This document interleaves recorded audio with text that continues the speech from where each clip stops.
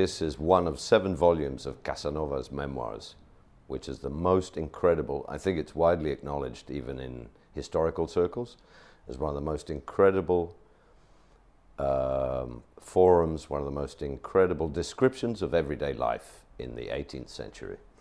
And beginning with his childhood in around the 1720s, 1730s, up to the end of his life when he's writing this book, he literally describes every one of his adventures, but in detail he describes how much he paid, who he paid it to, exactly what he was eating, everything that was going on.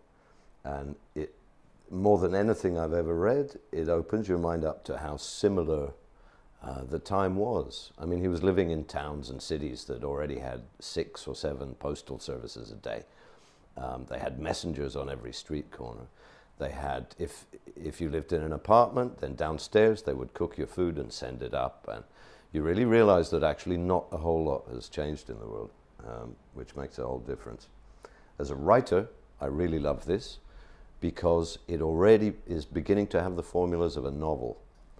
That is to say, he bumps into obstacles and overcomes them in the same way that the structure of a modern novel is. And that interests me very much because I came pretty early to discover that there is a formula in novels, and I could trace it back to this.